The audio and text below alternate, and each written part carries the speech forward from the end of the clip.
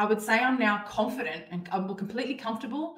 And really, I feel so much more confident in my sales. And I probably feel I actually enjoy sales. I actually enjoy sales now. Whereas a year ago today, I would never have said those words, never have said those words. I knew it came down to purely not having the skills. I didn't have the sales skill. And that's why I reached out to Anne initially, is because I knew that it was paramount to have sales skills, be able to communicate not only verbally what I had to offer, how I had to serve my clients, but also in my written copy, in my messaging, how I was conveying my solutions to the problems that my clients were having. So absolutely, I feel more confident, comfortable with my sales. I'm really proud now that I've kind of reached that elusive goal as a new entrepreneur, that I've reached that quite consistent 10K months mark.